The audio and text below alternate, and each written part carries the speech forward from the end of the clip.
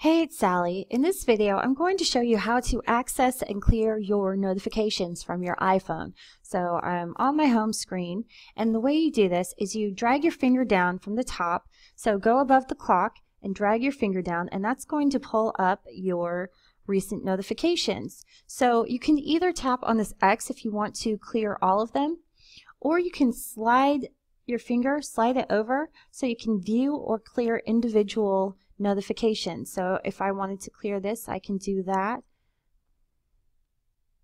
or I can view them, or I can just tap on that X and I can clear all of my notifications.